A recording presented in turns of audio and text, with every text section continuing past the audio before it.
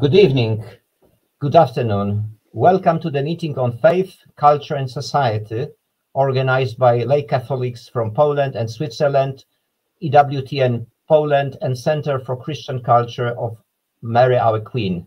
I'm Piotr Bednarski, and together with me is our guest, Dr. Gavin Ashenden. Welcome, Gavin, in the studio. And my colleagues, Zbigniew Przybyłowski, who will be the second interviewer, Dr. Łukasz Mirosław, who will be supporting us, and also Szymon Bartoszko from EWTN. Together with Zbigniew, who will be running this interview, which will last 1.5 hours.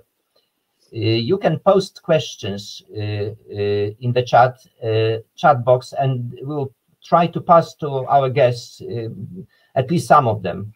I should correct myself. It's Szczepan Bartoszko, not Szymon. Sorry. I would like to also encourage you to support Dr. Gavin Ashenden ministry. You will find information about possible financial contribution through Patronite in the description under the YouTube. I would really encourage you. Gavin is doing excellent job, and as with many converts from Anglican Church to Catholic Church, it's always a problem because suddenly these people need additional funding because they lost almost everything moving to Catholic Church in terms of the revenue. But before we start this meeting, I would like also invite you to join me in the prayer, because we want this meeting to be blessed by the Holy Spirit. And I would like to propose that we say this prayer, Our Father, in Latin, which is still a language of Catholic Church. And I will, just to ease your job, I will in Latin, which is still a language of Catholic Church. And I will, just to ease your job, I will in Latin, which is still a language of Catholic Church. And I will, just to ease your job, I will. Okay, some technical issues. I will show you the prayer on the screen. Just a second. Okay, let me share that with you. Okay, so let's pray. Pater noster, qui es in celis, sanctificetur nomen tuum. Adveniat regnum tuum, fiat voluntas tua, sicut in cielo et in terra. Panem nostrum quotidianum da nobis hodie, et dimite nobis debita nostra, sicut et nos dimittimus debitoribus nostris, et ne nos inducas in tentationem, sed libera nos ad malo. Amen. Okay, so thank you for coming for our prayer, and I would like to say a few words about our speaker, Dr. Gavin Ashenden. As you noted in the email I sent you, Gavin is a former Anglican bishop, lecturer, journalist, husband and father, a Christian apologist and chaplain to the Queen Elisabeth II, and what is very important, convert to Catholic faith. He was received by Bishop Davis in 2019. Currently, he runs online ministry on internet, and a number of people is enjoying his daily office and weekly sermons. He writes also as lay Catholic in various journals. I sent you, some of you should have received the recent article, very interesting, published on January the 5th. Now let's move to the interview, and I pass floor to my colleague Zbigniew, who could start our meeting. Thank you. Good evening, everyone. Good evening, Dr. Ashenden. Good evening. Yeah, let me start with a question regarding your discernment process. Could you tell us a little bit about, how did you decide to become a Catholic from the position where you were, which seems to be pretty high up in the Anglican Church? And were there any doubts about it should be Catholicism were there any doubts whether you should choose something else, for instance, an Orthodox Christianity?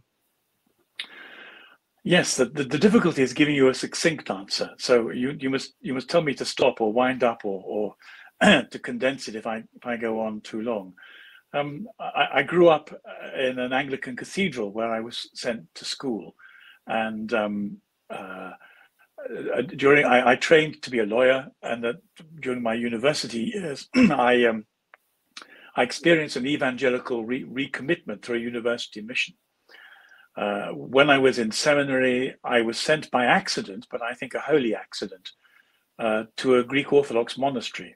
So, and these were during the years of the charismatic renewal. So I had a potpourri almost of Anglicanism, the residue of Catholicism insofar as it expresses itself through the architecture of cathedrals and our religious memory in England, and then Pentecostalism and finally Orthodoxy.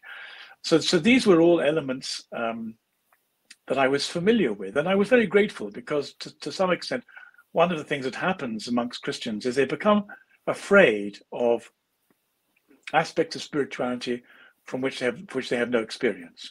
I found myself being asked to discern the vocation of the Anglican priesthood, and so after I had been at an Orthodox monastery, I said, Lord, this is high grade Christianity. I like this very much. I discovered the Jesus prayer. I enjoyed some stretching theological conversations with Orthodox monks. And so the groundwork was made, I think, for me to understand myself more in terms of the United Church before the Great Schism of 1054. Mm-hmm. It's quite difficult for people who are not Anglicans to explain the Anglican mindset because it's unusual. But it has something to do with the hybrid nature of how the Anglican Church emerged in our islands. So if you're an Anglican, half or more of the churches we have were built by the Catholics. Many people see the roots of the church beginning in 597.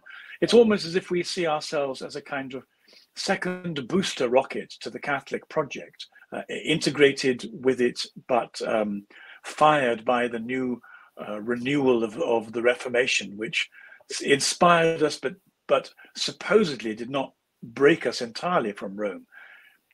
But this, as many of our listeners will immediately think, is a historical fiction. That's not at all what happened. And as you trace the real history of the Anglican Church through the 16th and the 17th centuries, beginning with the brutal and appalling suppression of the monasteries by Henry VIII, who was, of course, a Catholic monarch in name, but not in polity, and followed by the mutual burnings under Queen Elizabeth and the Catholic Queen Mary, though Elizabeth's burnings lasted longer and were more thorough if one's going to make those kind of unpleasant comparisons. And then in the 18th century, Anglicanism was a very dull form of Enlightenment Protestantism, with nothing Catholic about it except for the fact that we had stolen, taken, borrowed, inherited all the cathedrals and all the parish churches.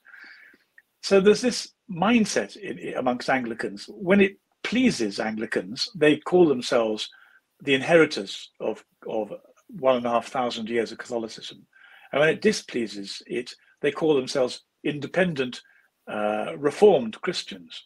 Mm-hmm. And one needs to understand this form of spiritual and ecclesial schizophrenia if one's going to understand the journey of Anglicans, particularly as they come towards Rome. And the reason for trying to explain it in that way is because we were able to flatter ourselves that we didn't need to become Catholics because we already were Catholics. We had the best of Catholicism. We flattered ourselves. And when the Pope was difficult, we could sidestep him because we had no allegiance to him. And when he was inspiring, like John Paul II, we could say, "Look, there's our Pope, isn't he wonderful?"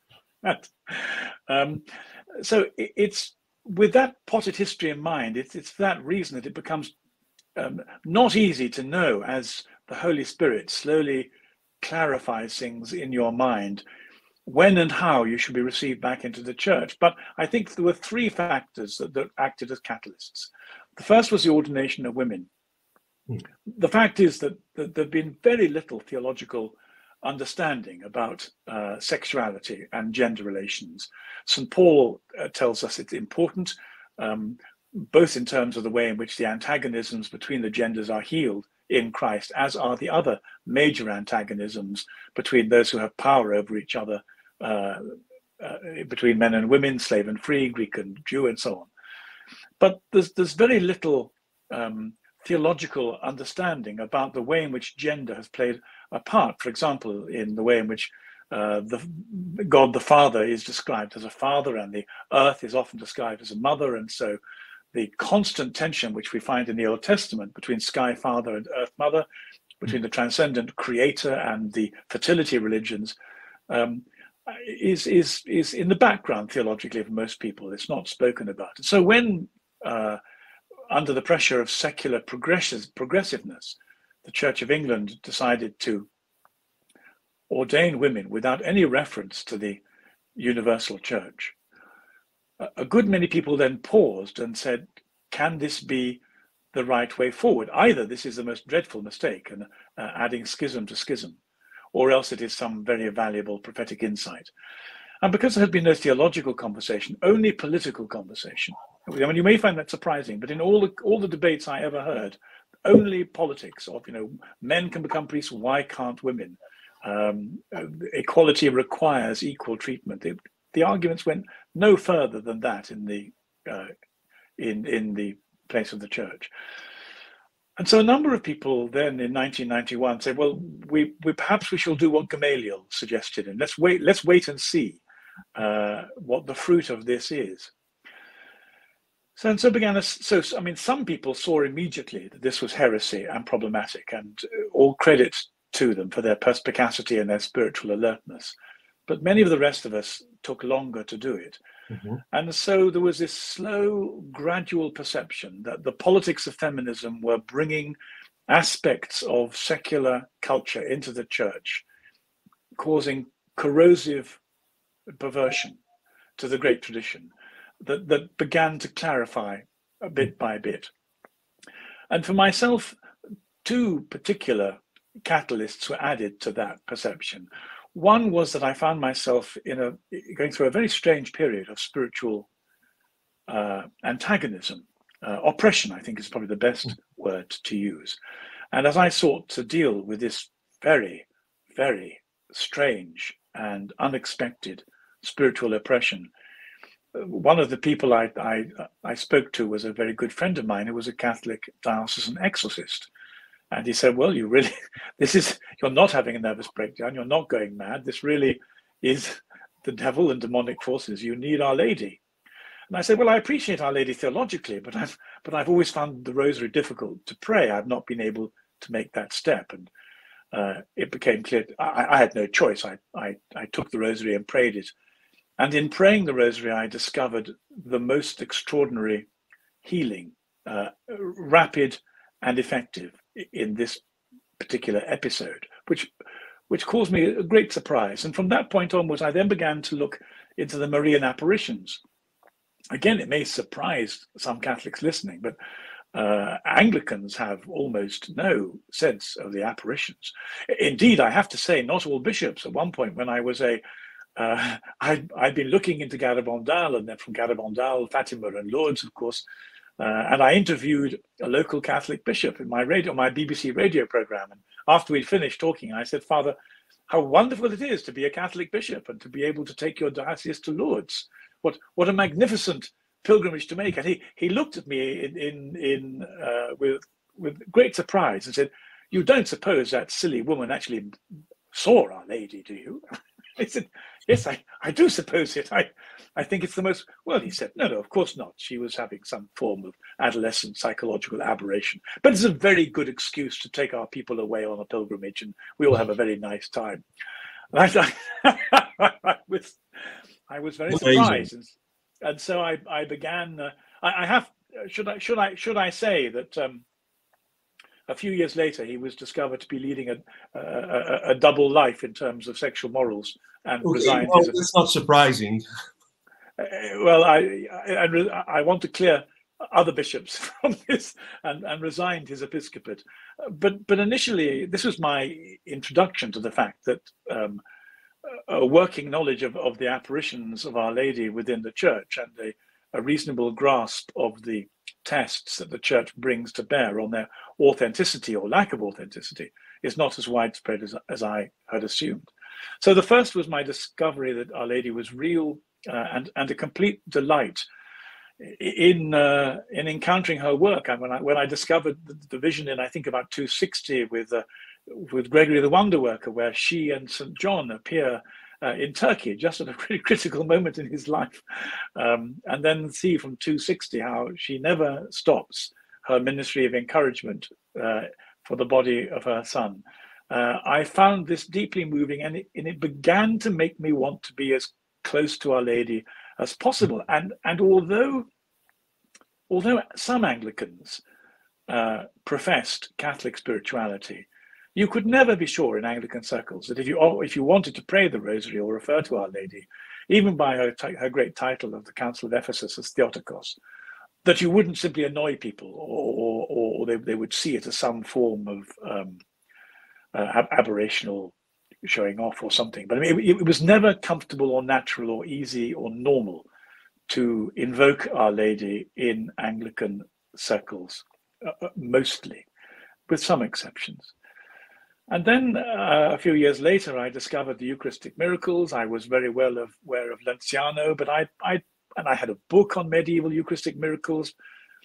But as you know, there is a sort of a rule of theological interpretation which assumes a degree of exaggeration from commentators and followers of the miraculous, and one could never be sure these things actually happened, partly because of the style they were written up. And then I came across the Eucharistic miracle at Buenos Aires in 1994, and as I read about this and continue to read about it, I simply couldn't believe it. I thought, well, all these arguments we've been having about Aristotle and Aquinas and transubstantiation and what happens in the Mass, for goodness sake, there is simply no question about it. For once, for the first time almost, science has come to the aid of the church and given a clear, decisive answer. Hosts bleed, and when you test the blood, it turns out to be the blood of someone close to death and with white cells from the human heart. And then, of course, since 94, there have been 5 or 6 Eucharistic miracles, Mexico, Poland, you know better than I. And I this all began to crystallize to the point where I said, well, really, I have to be at the real Mass. And I can't afford the benefit of any doubt. I have to say, one of the things that had caused me to accept an invitation to become a bishop for a traditional Anglican community that was based in America was that they said that their orders came from Bishop Duarte Costa. Now, he's a very controversial figure. He was a bishop in Brazil in 1946 and fell out with the Vatican over the policy of Nazi immigration into South America. And he's a colorful and curious character, but it was he who consecrated a number of Episcopalian bishops. And I was, I think, the 3rd or 4th generation. So one of the attractions for me would be to receive Catholic Episcopal orders, which I believed would heal the questions that had always been there about the authenticity of Anglican priestly orders. So even with that, it became the next thing that was a critical, 2 more critical steps, very briefly, another 60 seconds. The first was that one of my tasks was to try and draw together Orthodox Anglicans who were resistant to the progressive agenda that was being accepted and pushed firstly by the American Anglicans and secondly by Canterbury. So there were half a dozen groups. This is a war that had been fought with Anglicans and in between Anglicans in the 1980s and 90s in America. We knew what the script would be, and it would involve Catholic Anglicans fragmenting and splintering into countless different groups. And it was clear that if we were going to do this in England, we would have to find a way of uniting those who wanted to be Orthodox Anglicans. And I very quickly discovered that without any magisterium, such unity was completely politically impossible. I mean, utterly impossible. In the face of egos and different theology and political machinations, there simply wasn't any way of reintegrating different Orthodox groups, Catholic-minded or not, back into one church. It's like, when you drop a vase and it breaks into 1,000 pieces, the task of putting all the 1,000 pieces back again is daunting and almost impossible. Mm-hmm. And it was just at that moment when I discovered that Anglicanism could not be mended that I was asked by Bishop Davis to join him in his diocese. And so all these things came together. I think, I'm certain, under the hand of the Holy Spirit. There is a right time, and he asked me when I was going to become fully Catholic, and I said, well, certainly before my deathbed. But he said, how about now? And I said, well, I could do it if I had a couple of years to write the book I want to write. He said, no, I mean now. By next week. And I thought and prayed about it, and I have no reason for saying no. So please excuse my explaining these things at length, but it was a slow, incremental journey where the different pieces of faith were put together, and finally came to the point where I could do nothing but joyfully accept an invitation to be reconciled to my mother church. I think it's a wonderful story, and it seems that it is Our Lady who led you to the church. Absolutely. Which it's a little strange, because in a lot of cases of Protestants coming back to the Catholic Church, the faith in Our Lady is one of the major obstacles that they have to overcome. Yes. Now, in terms of obstacles, I would like to ask you about the moment that you joined the Catholic Church. It seems that the ship of the Catholic Church is going through a major storm. So, has it been a source of doubts or second thoughts for yourself? Has this been the confusion that we are experiencing, the lack of clarity that we are sometimes experiencing? Has this been an obstacle for you to join? No, quite the opposite. I mean, the wonderful thing about having been an Anglican for so many years and made this slow, careful journey theologically and spiritually that investigates the authenticity of the Anglican position, and in doing so has to weigh up the virtues of secular culture. One has to ask the question about whether or not Christian tradition has been myopic in places, and at times secular culture has acted remedially. There was certainly, the question had to be asked and faced. But having asked it and faced it over 40 years, the answer had become extremely crystal clear. And so the only thing that has annoyed me is when people have said, becoming a Catholic, and then they use this dreadful phrase, so you think the grass will be greener on the other side of the fence. You think it'll be easy with the Catholics. And I said, well, of course not. I mean, such a thought never occurred to me. Quite clearly, we are in a worldwide intellectual and cultural struggle. And one of the things we ought to talk about, undoubtedly, is the kind of criteria or mindset that we use to diagnose what's going on. And to do this thing properly, we need to be able to speak and to examine things sociologically and historically and philosophically and psychologically. And we bring all the tests of these disciplines to the issues we face. But also, we have to be able to rely on the Holy Spirit and ask for the gift of spiritual discernment. We have to bring some form of pneumatic diagnosis to this. And when the moment you bring some pneumatic diagnosis to this, what you see is that the church throughout the world, in this particular point of world history, is suffering from the most serious demonic oppression. And so it would be impossible that any part of the church should be exempt from this. And so not at all. I knew perfectly well that when I became a Catholic, I would rejoin the conflict, but perhaps at a slightly earlier stage, because it would take the Catholics a great deal longer than it took the Anglicans to roll over in the face of this dreadful assault on the faith. And given the promise of Peter, given the weight of the magisterium, given the potential influence of a good pope, and the prayers of the saints, it's my belief that this conflict can be resisted. And one of the things I said, it's not a question of the grass being greener. We have to go and fight where the fight matters most, and it matters most in our mother's house. So of course we go there, and of course we fight. And so yes, there's no surprise to me at all that we're engaged in a very problematic conflict in the Catholic Church. It's exactly what I expected.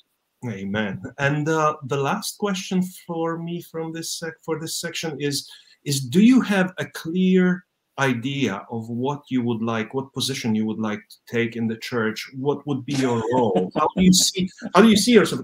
You were a bishop in the Anglican Church, and right now you are joining the Catholic Church from a different position. Do you have a plan of yourself, or do you just resign to Our Lady and God? Well, both, I think. I hope people will forgive me for thinking that my half Catholic Episcopal orders remain valid, and at least valid ontologically, if not clearly not functionally. But the reason I say that is not a matter of pride or of possession, but of responsibility. I took that Episcopal charge very seriously, and it was because of that.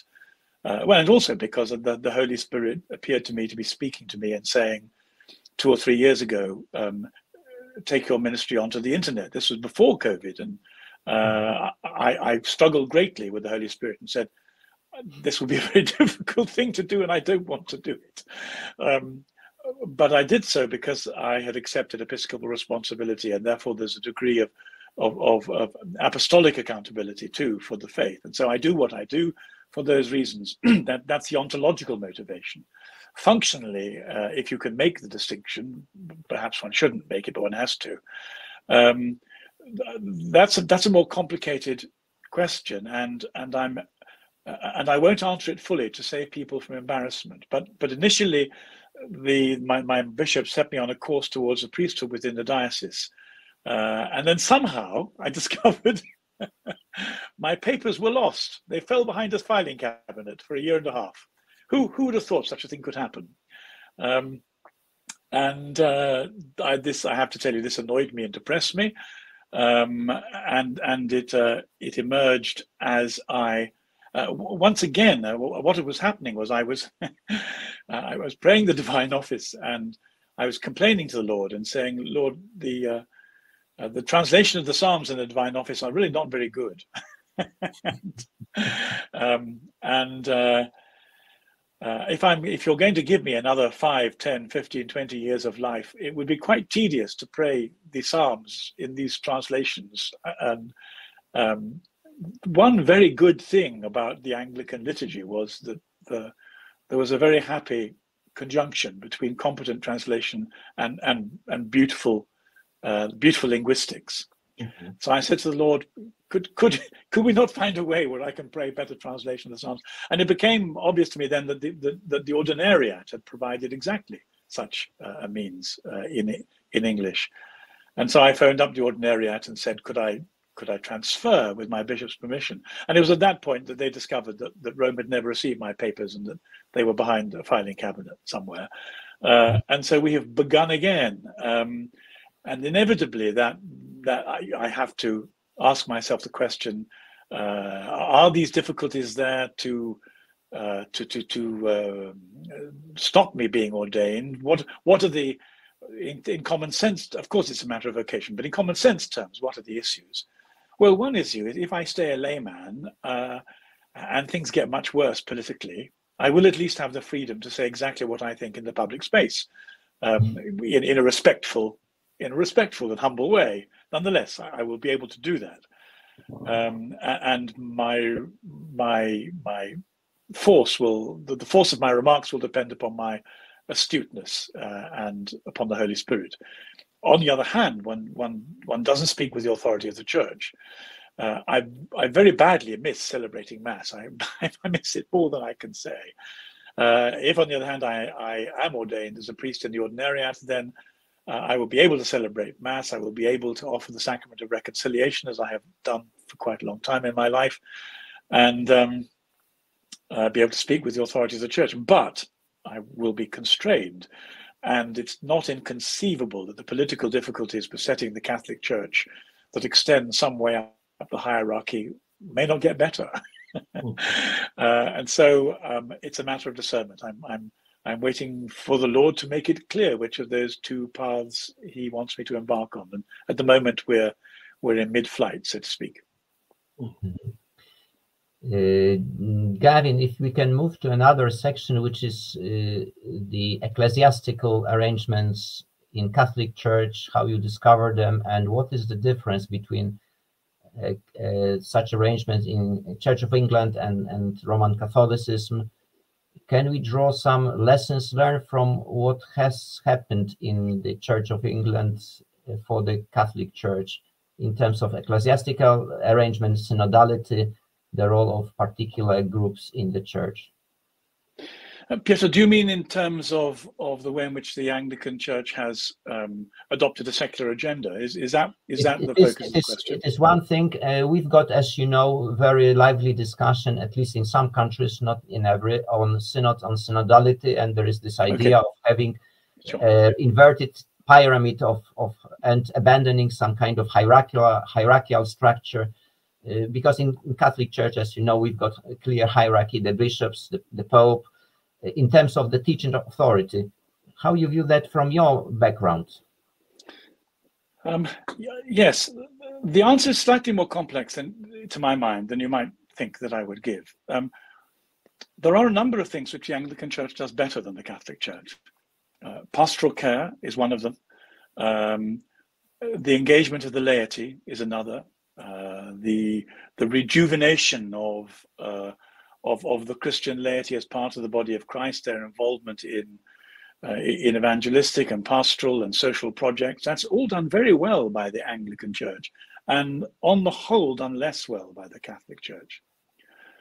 But of course that's not, and if synodality meant how are we going to rekindle the faith of the laity as the body of Christ, as they exercise a deeper understanding of their spiritual inheritance in charismatic terms, in the broadest sense, and in social terms, that would be a very good thing, and it needs doing, and lessons could be learned from the Anglican Church.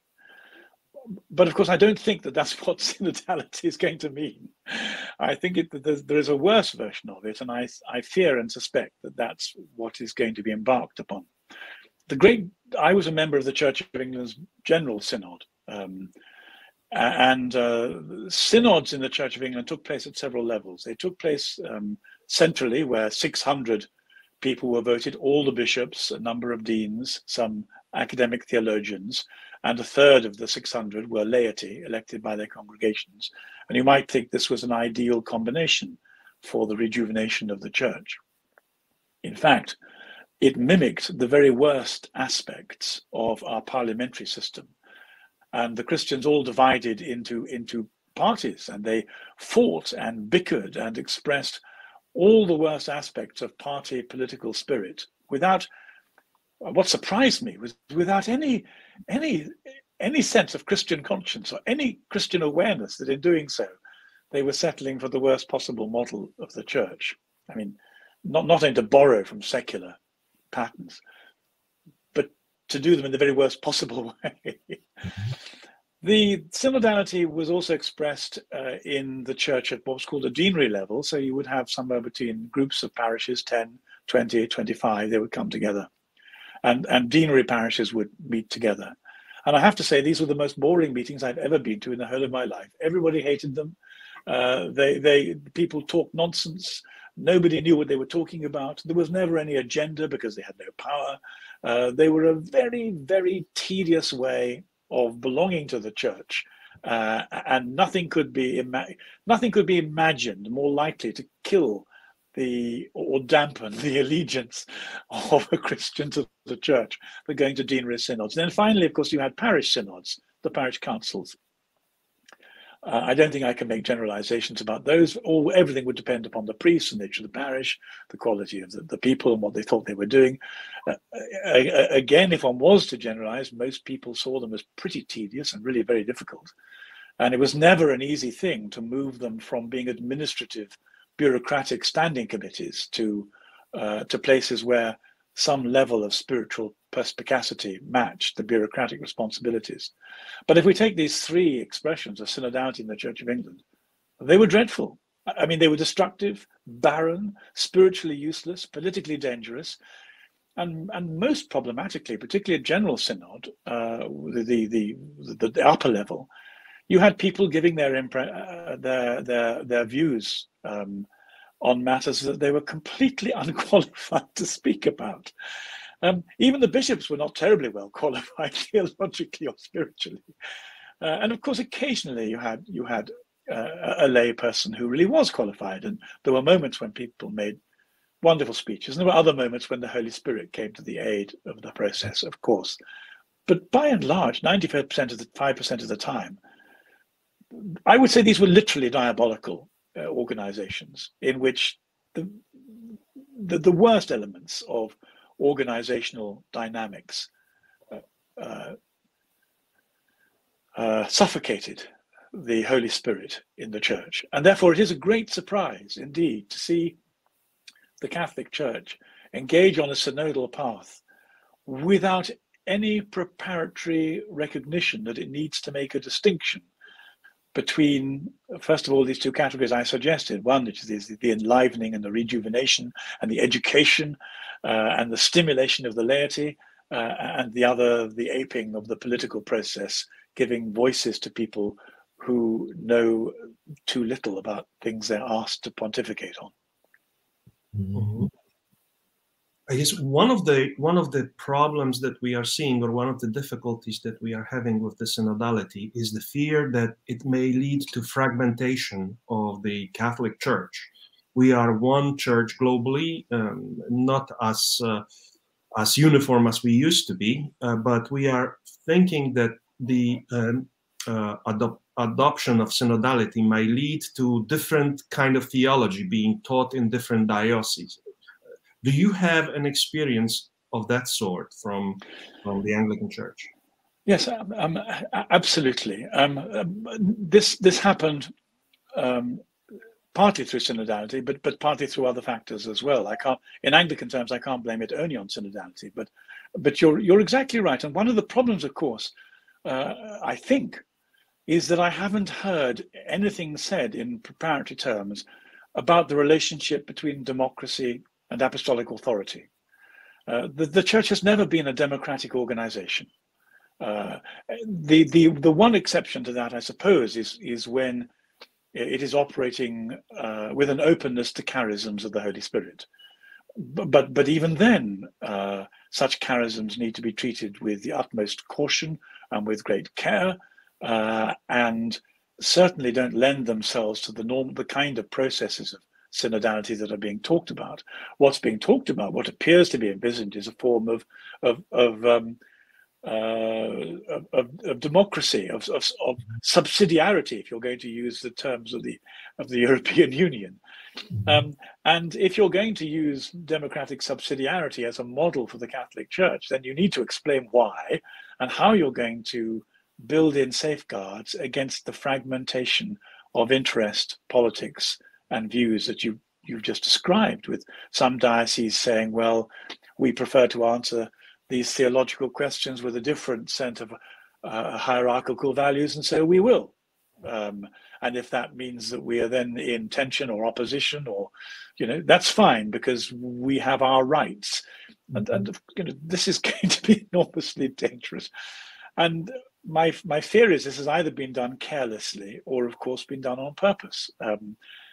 Perhaps it doesn't matter which, but I think it should either be resisted or subverted. I mean, it does occur to me that there may be ways of trying to subvert it so that it moves from being the aping of third-rate subsidiarity and democracy into an attempt to rejuvenate the laity.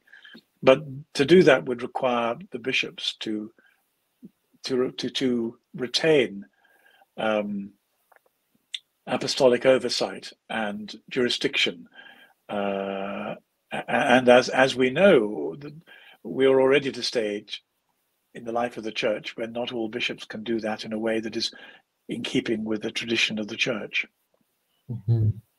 This is what you said is quite important, because entering Roman Church, you agreed to this unifying role of the Pope, who is a supreme pontiff, teacher of the church, together with other bishops.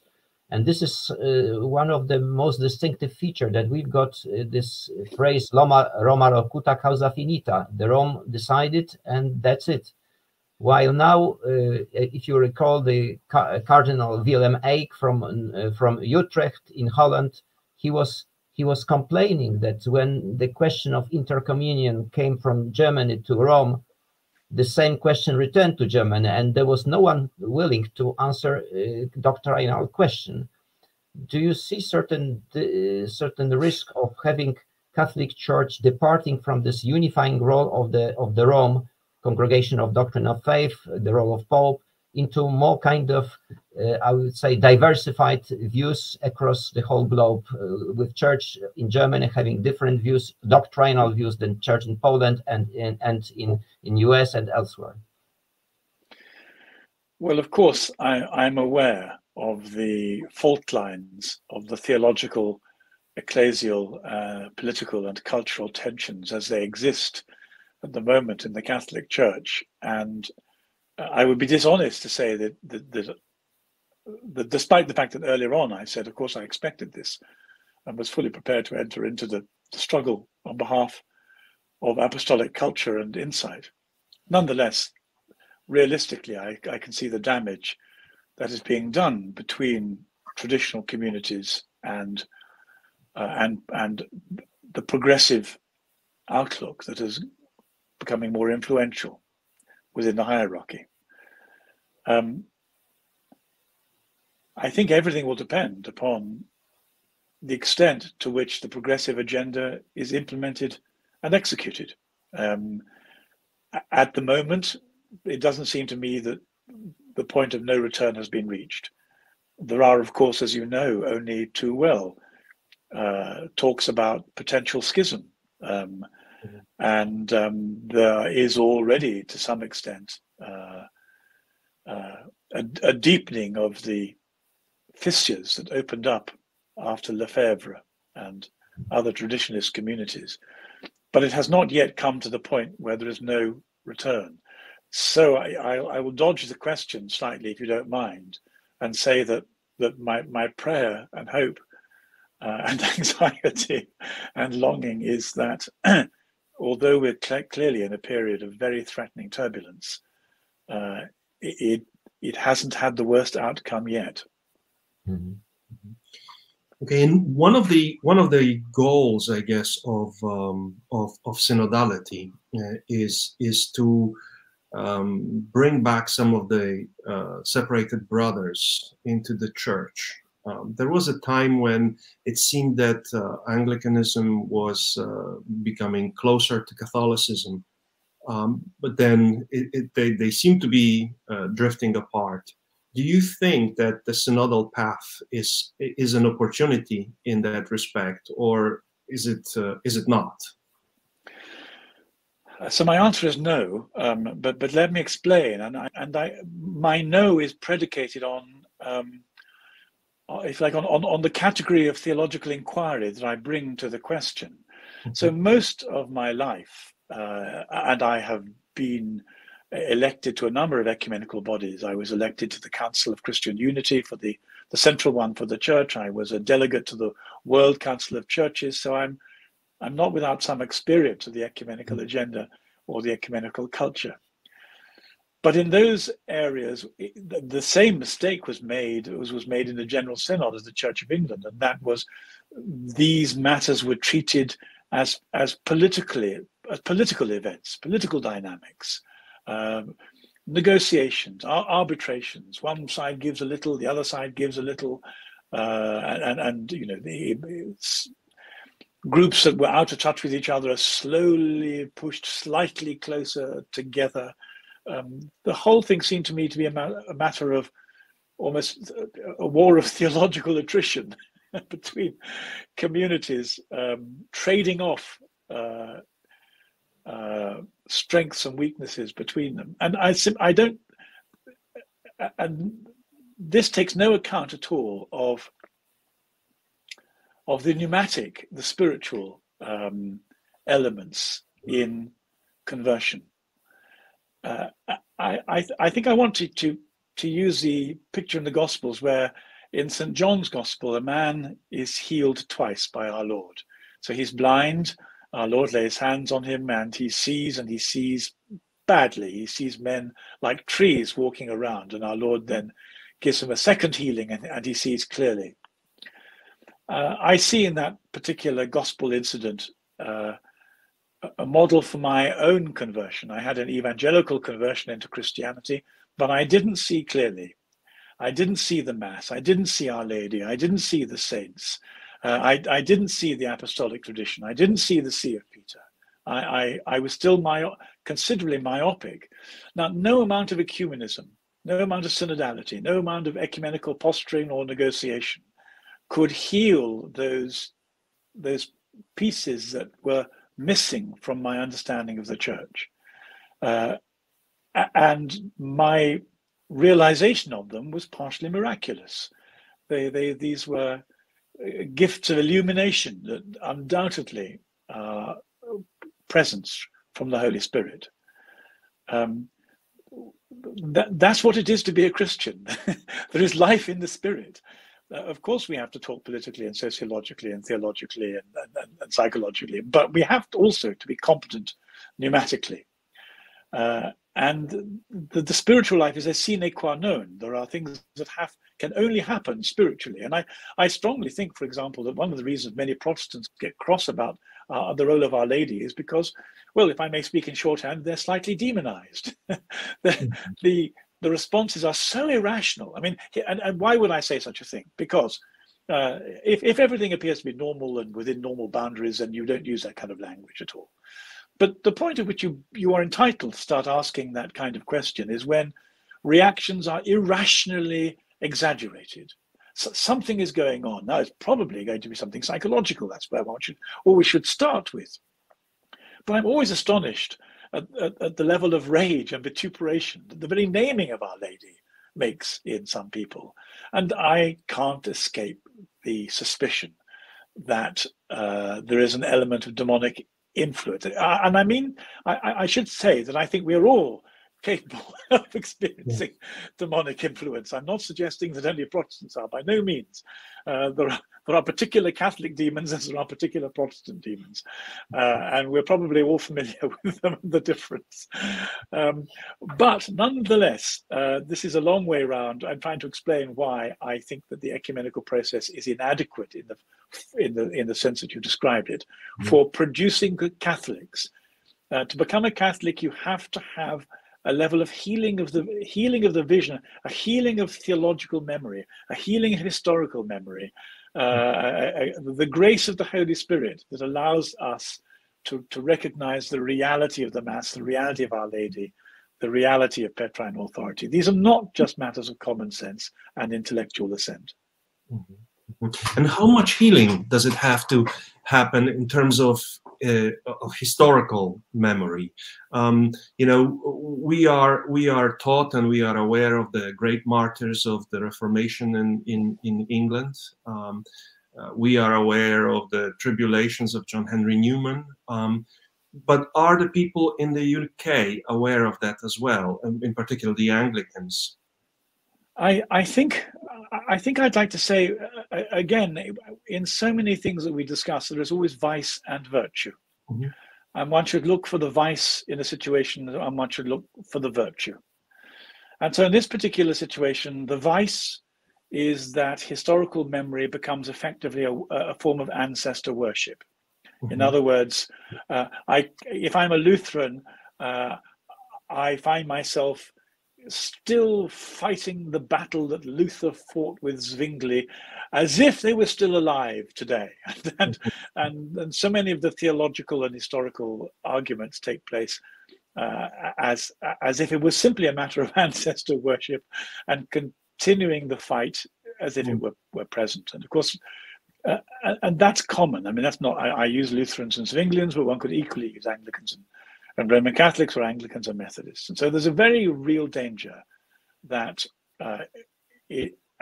as people formed by history, we manage history badly as Christians, and we allow it to draw us into this antagonism on behalf of ancestors we've never met and don't know particularly well. But what is the virtue? The virtue, I think, is a sense of responsibility and identification. And so it's certainly true that as I began to discover the price that had been paid by underground Catholic priests under Elizabeth I, their hanging, drawing, and quartering, their martyrdom for the sake of bringing the Mass to faithful Catholics, I began to feel a sense of responsibility to them, and a desire to share their burden to some extent, as if almost one could carry pain across the years, not in a masochistic way, but in a way that engaged some kind of cosmological solidarity. However, one shouldn't, if that is done with the outcome of fidelity and love, then all well and good. It mustn't be done in order to reproduce the antagonisms, because that would turn virtue into a vice. So no, I don't think many people are aware of the mutual persecution. Every so often it crops up in particular towns with historic pageants where they burn the Pope or they burn effigies. But again, people don't really know what they're doing. They're just foolishly copying old traditions. And I mean, it's certainly true that from a Protestant point of view, there was a publication called Fox's Book of Martyrs. The Protestants were far more skillful at alerting their communities to the persecution that Mary Tudor imposed upon them. And so there is a virtue in this. The virtue was finding courage to be true to the gospel for the love of Jesus. But the vice was not to be able to see that these are Christians killing Christians, and no good could come from the celebration of that. So these are complicated matters, but I think in love and prayer there can be a kind of healing of the memory. But I would want to use a Requiem Mass as a way of doing that. I don't think you can do it simply by thinking nice thoughts about the past. I think, and again, this is one of the reasons for being a Catholic. There was a very interesting book which I read, I think, about 30 years ago, called Healing the Family Tree, by a Chinese Protestant missionary who was faced with very serious pastoral disruption amongst his flock as he brought the gospel to them. And he wrote this wonderful book saying that it was only when he began effectively to pray for the healing and the deliverance of the ancestors in the context of a Eucharistic celebration that some pastoral and psychological and spiritual progress was made. And of course, what he had done was to discover the Requiem Mass. And I remember reading that book in about 1985. And again, it was one of those small but important pieces of perception that would ultimately fuel my own journey. And we have a question from our audience that kind of ties to what is the price that you pay among your Anglican friends for becoming a Catholic? So how do the Anglicans treat you now that you have converted to Catholicism? And is there an openness to reconciliation, to singing the Requiem Mass and, praying together and letting the past be past? I suppose, to give that very important question some thought, there are probably three categories of people. There's a category of people that say, well, we don't care. If if that silly Dr. Ashenden wants to add one more eccentricity to the eccentricities he's expressed in his life, let him do it. If this pleases him, who are we to care? So what? Then there's another group who are extremely angry. I mean, really angry.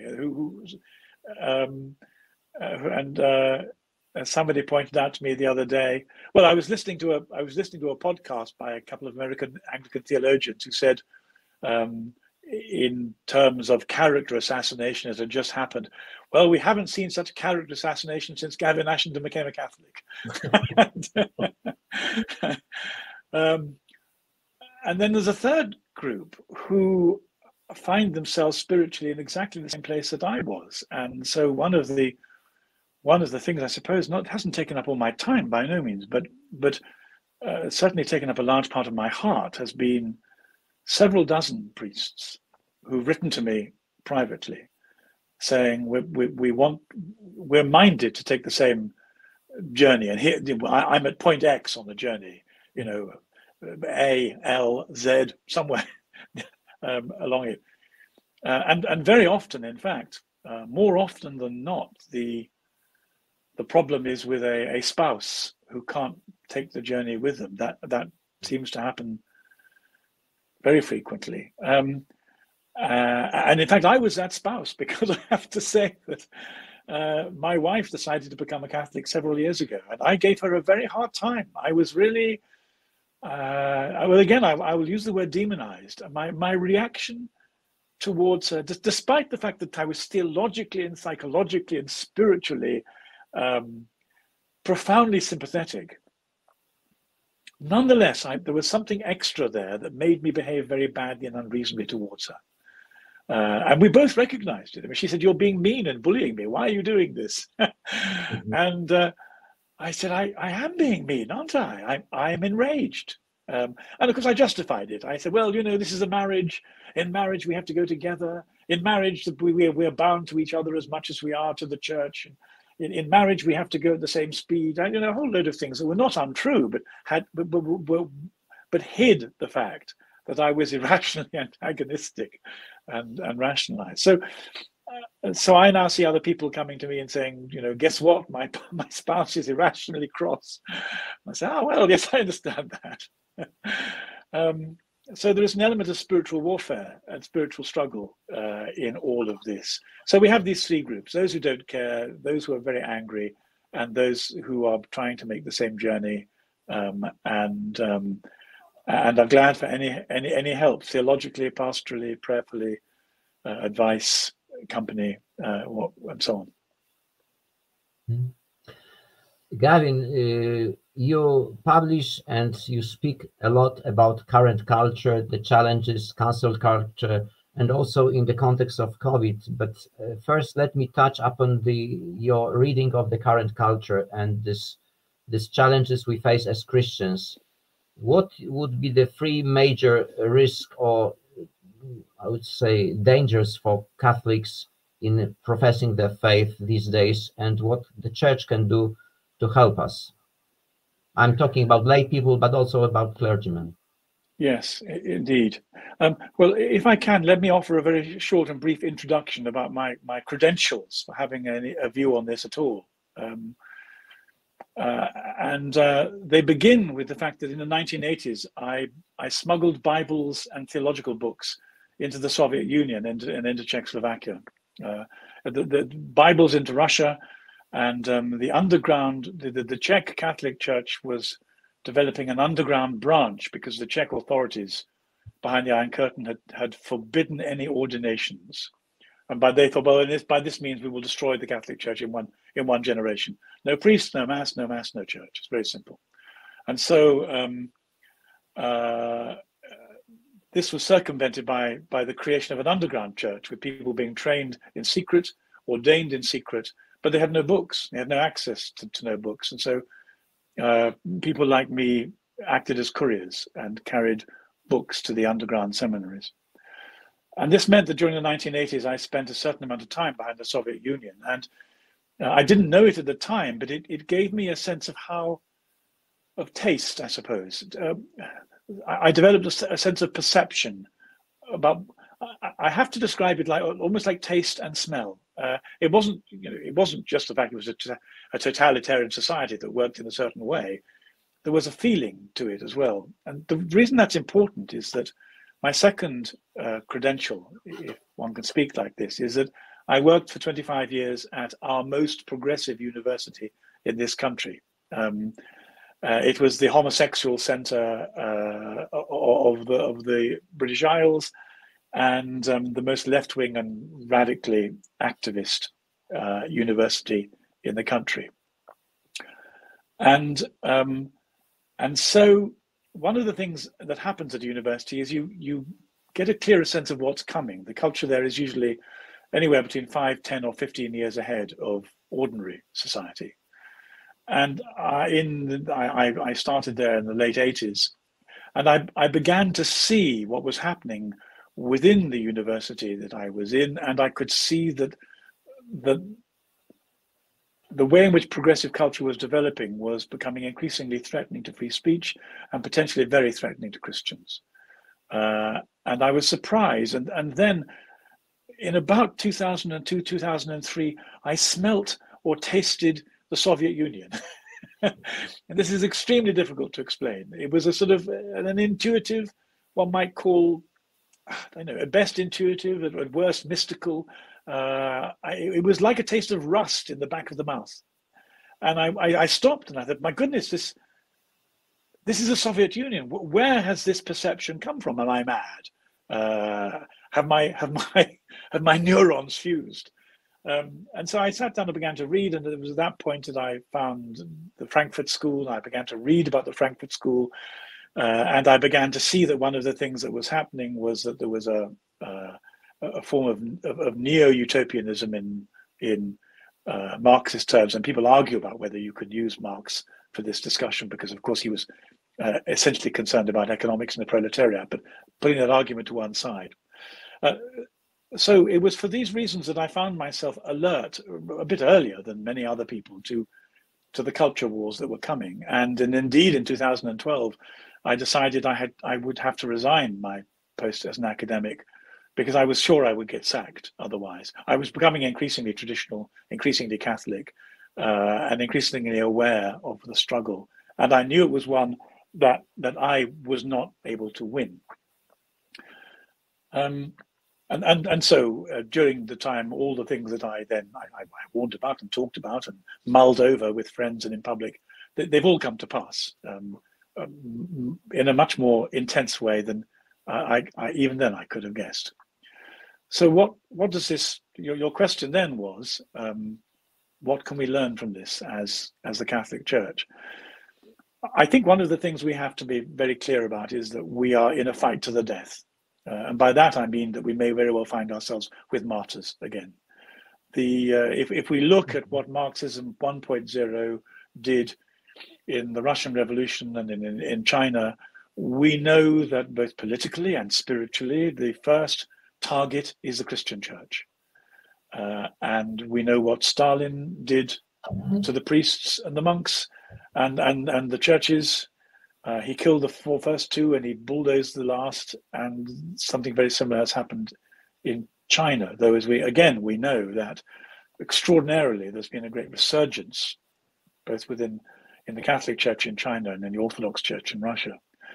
So I think the first thing is we have to say this is a very serious state of affairs. This is not just a matter of a slight change of culture, of political correctness. This is not a matter of people being left or right, a matter of theological or political preference. This is a fully fledged spiritual assault on the integrity and the very existence of the church in the same way that it was in the first part of the 20th century.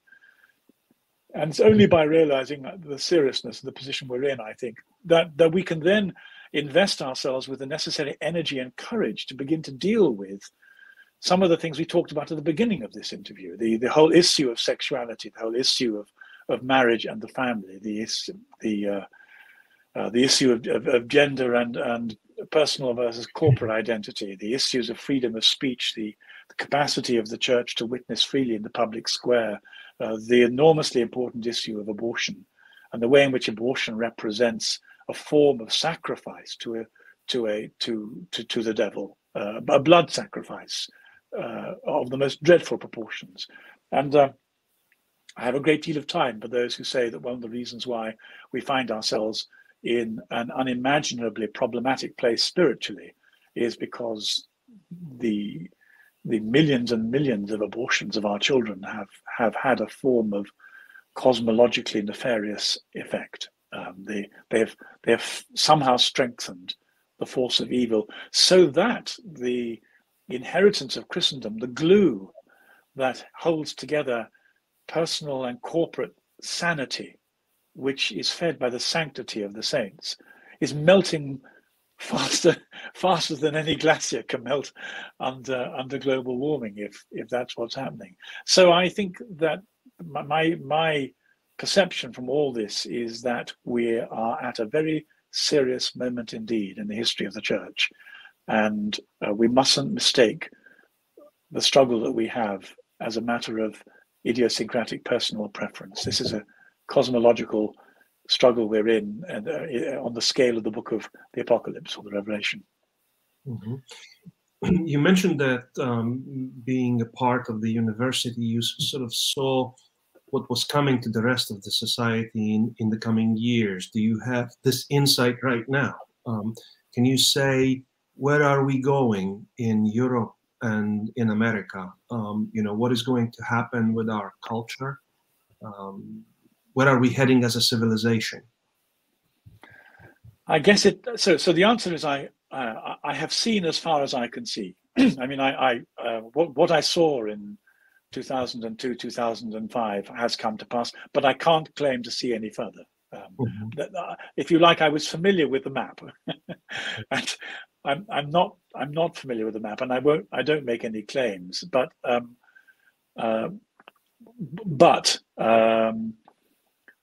my fear is that there may be a civil war in America. It's very hard to imagine how the Americans can find any kind of synthesis between, if you like, the thesis and the antithesis politically that they're dealing with.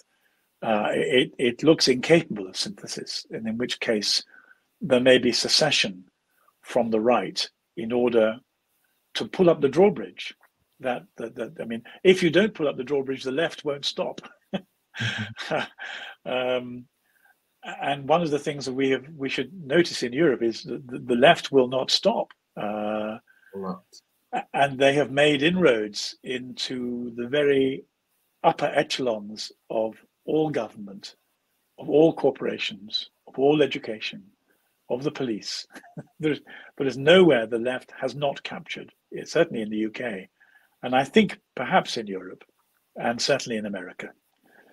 I don't know what will happen in Europe. I think the situation is too muddled.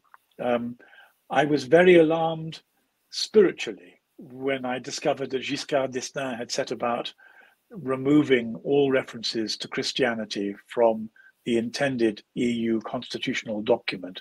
Now, in actual fact, they never brought that about, but they intended to bring it about. It was a perfectly clear reflection of the values and the intentions of the European elite as they drove the European Union. And it's very interesting at the moment that Poland, I mean, I understand that Poland is not winning this fight. It's not, you are perched precariously in a win or lose situation at the moment, if I'm right. And who would have thought that Hungary would have proved to be so energetically defensive for Christendom? But I can't tell what's going to happen in Europe. But I am clear that if there's going to be any hope for Europe or for the States, it must come from a rejuvenated church. Because as I've said already, I don't think this is a political, this is not primarily a political struggle. It's a spiritual struggle. It's a struggle against Christendom. It's a struggle against Jesus and the Apostolic Church. And therefore it can only be won by Jesus and the Apostolic Church. And although we must be aware of, we must carry about us some level of political and sociological and historical sophistication, we must be informed. There's no point in being informed if we don't match it with a degree of pneumatic insight, with the gift of discernment, so that we know what we're doing. And this will require, what is required of the church? Well, witness, suffering, fidelity, courage, perhaps martyrdom. I mean, that, what has always been required of the church when this ferocious anti-Christian force has been directed against it. I think of the French Revolution, for example, or 1917 in Moscow, and other parts of the world where Christian missionaries found themselves faced with an energetic and violent opposition. Well, Christendom has given way. We're back there again. In this battle and this upcoming challenge for Christians, shall we look for allies among evangelicals, traditional Protestants, because so many Protestant churches accepted the secular agenda, and who might be our allies? And on the other hand, you see church which allows some inroads by LGBT, feminism. How to approach the whole situation? Pietro, you do ask the most difficult questions. It has been very interesting, hasn't it, to see how quickly evangelicals and liberal Protestants have given way. And the reason for this, I don't mean to be rude or supercilious, but it's simply without a long Christian tradition, the Bible by itself will not act as with sufficient clarity to defend the church in the position that we're talking about. Of course, the Bible is absolutely essential, but it must be the Bible as it's been interpreted by the Catholic mind down the centuries. Well, the question you really raise is, I think, brings particularly alert secular fellow travelers, and there are a number of them. There are a number of intelligent atheists who can see with some degree of intellectual rigor and clarity what is happening. There are several in the UK who write with some vigor about the insanity and injustices that the left is perpetrating on our society. But the real question is Islam. And this has caused me some brain ache for some time. Again, if I go back to the notion of vice and virtue, let us use that. Let us use that with Islam. So, what is the vice with Islam? The vice is that there is a profound antithetic sentiment towards Christians that has led to the most dreadful persecution of Christians. But just as a footnote, one of the tropes of the progressive left was to invite us to look at the convivencia in Spain as a time of happy, integrated, ecumenical flourishing. And a very interesting book called The Myth of the Andalusian Paradise was published about 5 years ago. And it begins every chapter with 2 pages of academic treatises from academics in Yale, Harvard, the Ivy League, Oxford, Cambridge, the Sorbonne, praising the convivencia. And then the author then goes to explain how these academics were bribed by Saudi Arabian money to reverse the truth. And he then explains the historical truth, which was dreadful. And the only reason I say that is because we have to have, it's one of the reasons why I carried books of theological history into the Soviet Union and Czechoslovakia. We have to have we have to know the facts about history, or people will pull the wool over our eyes. So that Islam is growing in power and hegemony and is more immune to the progressive secular utopianism that Christianity has proved vulnerable to. But the virtue. The virtue is that within Islam, there are some profoundly pious and well-meaning and dedicated monotheistic worshippers, who have, I think all our listeners probably know that Islam the Quran divides into 2 halves, Mecca and Medina, and the surahs written in Mecca were generous to the people of the book, and the surahs written in Medina were brutal and ruthless. And so Muslims get to choose which of those surahs they want to apply in their interfaith relations. And when they're cross and angry, they use the violent ones from Medina, and when they're more generous, they use the more ironic ones from Mecca. So the problem with Islam is it is both theological and political. The point when you want it to be political, it becomes confrontationally theological, and the point when you want it to be theological, it becomes confrontationally political. Seldom do you find the overlap you need, but nonetheless, my enemy's enemy is my friend, and in terms of alcoholism and pornography and prostitution and abortion, Muslims are our friends and our allies, and so we ought to treat them as such. The problem is that we can't rely on a permanent alliance of the people of the book because of the hydra-headed nature of what Islam really is. So this is a very problematic question, and one I'm struggling with all the time. Mm-hmm. And do you have an idea of what the mode of conduct should be for Christians? Should we follow the way of Benedict and isolate into small groups, or should we go out into the society and try to preach and convert, risking martyrdom, especially if some of our Muslim friends are going to implement the theory of abrogation, which says that the later surahs are canceling the earlier ones? Yes, as they do. Well, there are three responses, aren't there? I mean, one response is to go on fighting the political war, and that's where Rod Dreher, who wrote the Benedict option that you refer to, Rod and I have had some conversation, and although people seem to like criticizing him and the book as if they gain some prestige from doing so, his main thesis in the book is that the political battle is lost and permanently lost. Now that's a very hard thing for many people to accept, but he's in my judgment, he's completely right about that. So then if it's politically completely lost, what do you do? Well, the rest of the book, the Benedict option, says you keep your head under the radar in order to preserve as much private social autonomy as you can, which I think is just a matter of common sense. And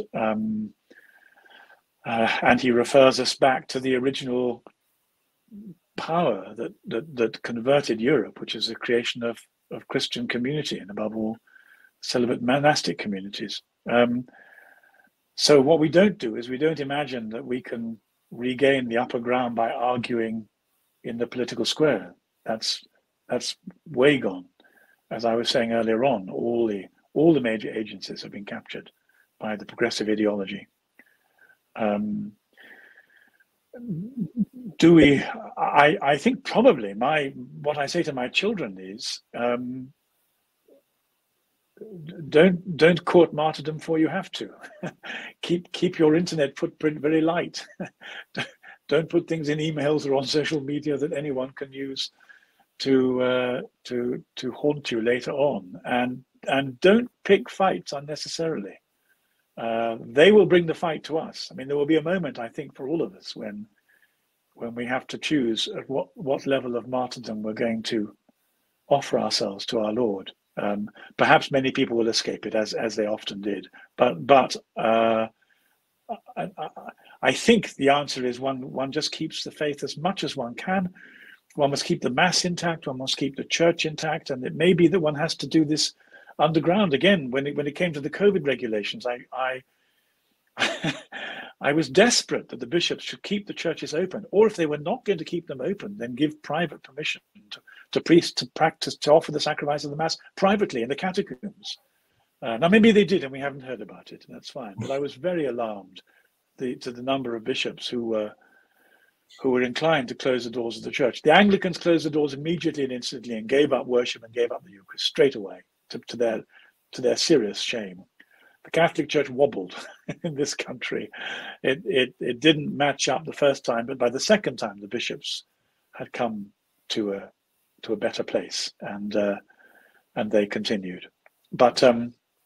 So I think those three things: don't waste any political energy, don't allow yourself to be picked off too early, choose the moment of your most profound witness.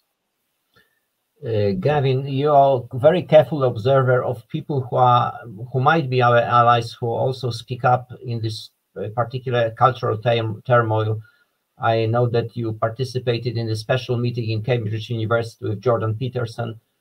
Tell me, please, why is it so difficult for people of such intellect like Jordan Peterson to accept Christianity, to join the church? You had some interesting observation on that in your program.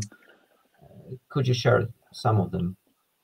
Yes, well, I've always had a real affection for Jordan Peterson ever since he emerged onto the scene, because during my university years, I mean, I haven't confessed this to the company, but I became slightly apostate in the sense that the main driving ideology was the echo of Sigmund Freud, and I had become reasonably well qualified as a psychologist of religion, and it seemed to me that the Carl Gustav Jung could be used. Talking of ancestor worship, one could rejuvenate the conflict between Freud and Jung on Jung's side in order to disaccommodate Freud's contemporary disciples amongst my academic colleagues.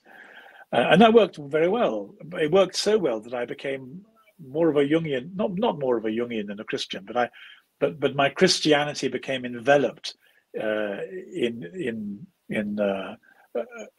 too great a devotion to Jung. Now, the reason I say this is because Jordan Peterson is a Jungian, and one of the great advantages of Jung for us as Christians is that he validates in the psychological square so many of the Christian archetypes and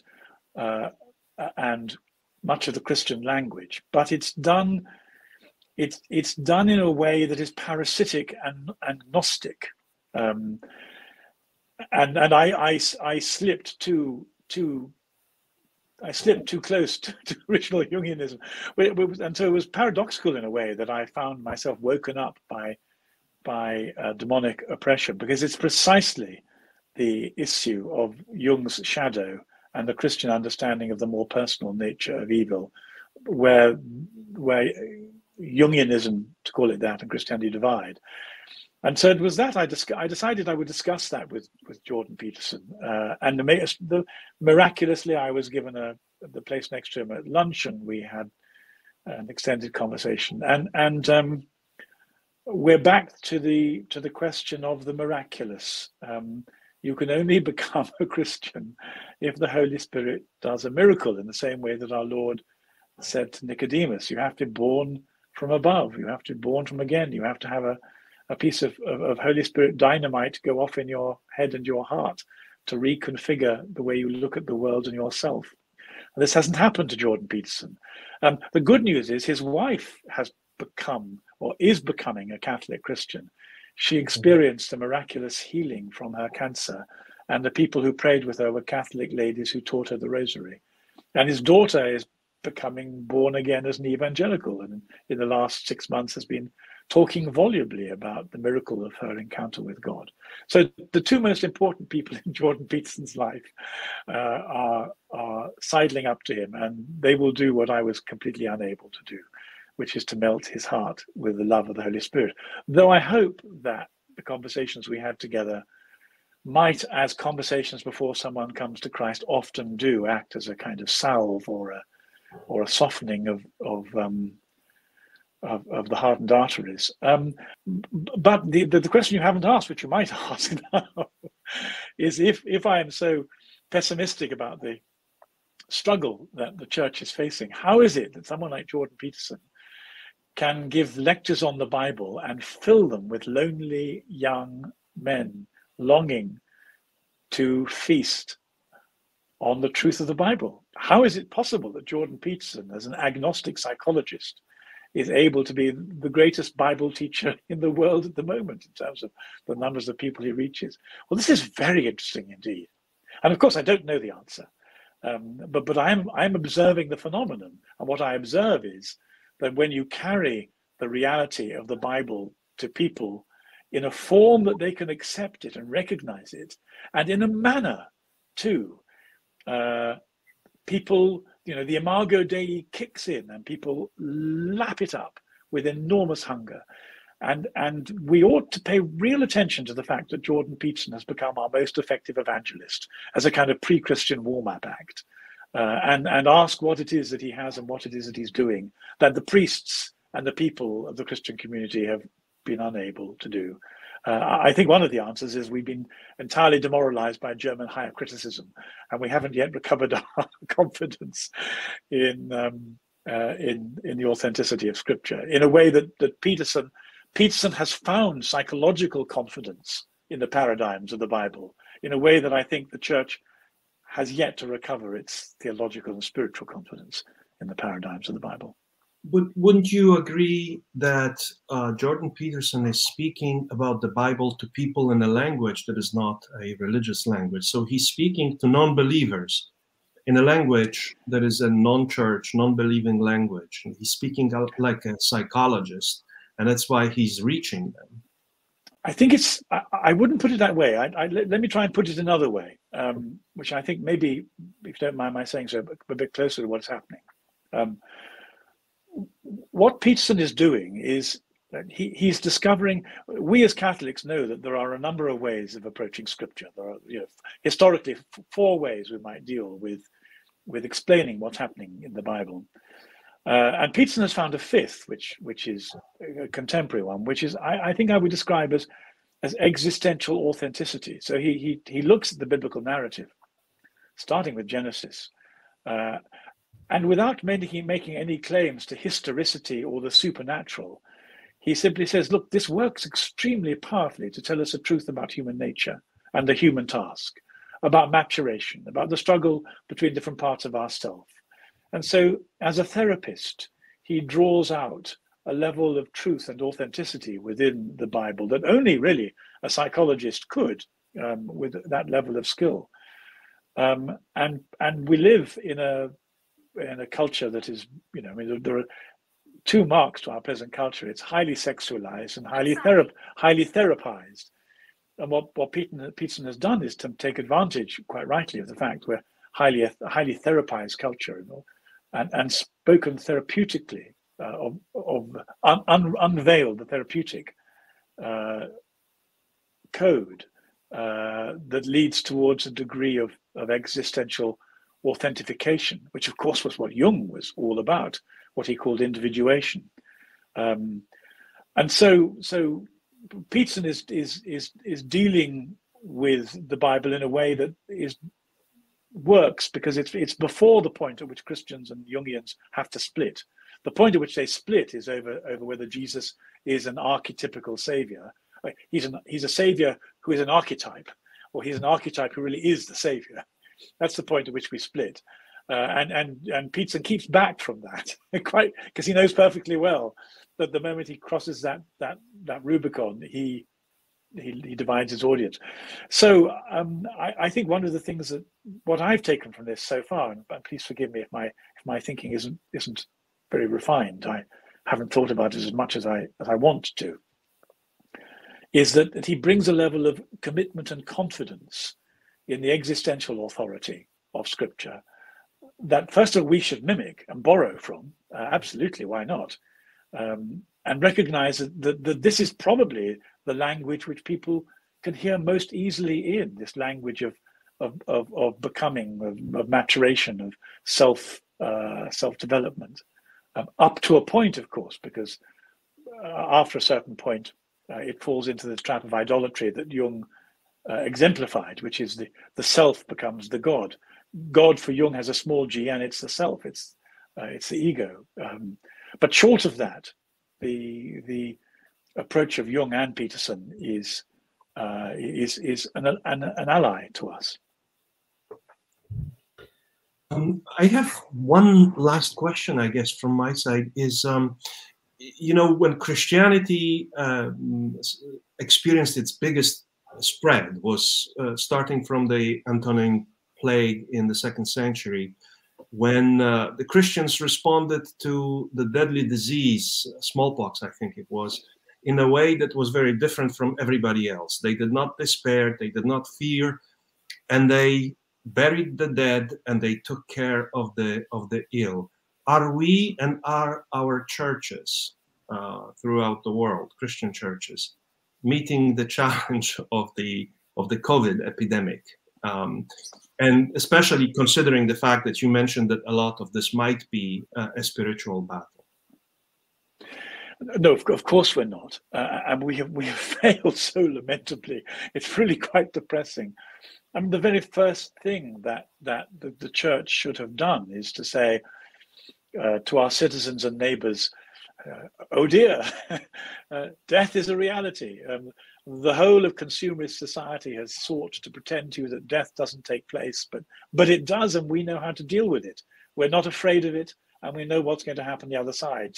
So let us try and encourage you and explain why we know, why we're not afraid of it. And I think that if we had shown the kind of courage that our faith ought to have filled us with, people would have been as surprised as they were in the 2nd century and said, my goodness, either these Christians are mad and completely self-deluding, or else I'd like to be a Christian, one or the other.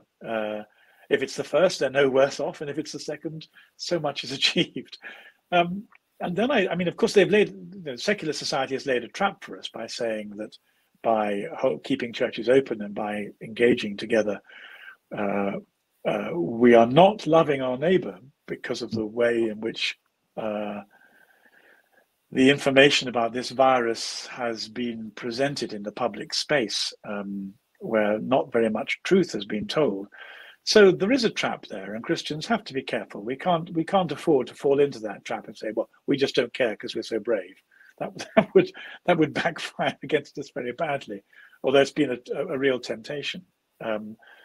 But yes, I think that the questions that the COVID virus has posed our society are ones essentially that have been friendly towards us because we have the answers, and we should have found a way of speaking in the public space and conducting ourselves as the church, which would have allowed our neighbours and our friends to look at us and themselves and death and disease with a different perspective. And that hasn't happened.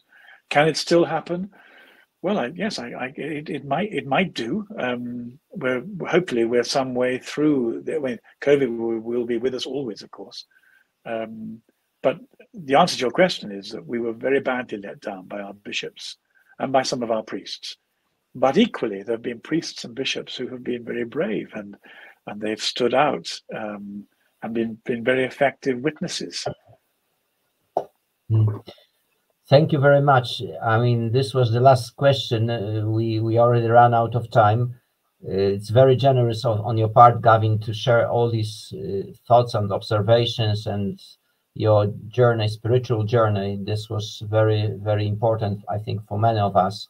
We probably haven't finished our long list of questions, but the time limits is reality. And I would like to thank you very much for your joining us, for joining this meeting, for sharing with international audience your journey, spiritual journey, your observation of society, synodality, our culture. And thank you for your ministry online through your website and through your sermons every week. That's very appreciated. Thank you very much. And if I may add, thank you for your wisdom, your experience, and your humility as well. Well, can I thank you for your friendship, and can I also thank you as a prodigal son who returned to a church.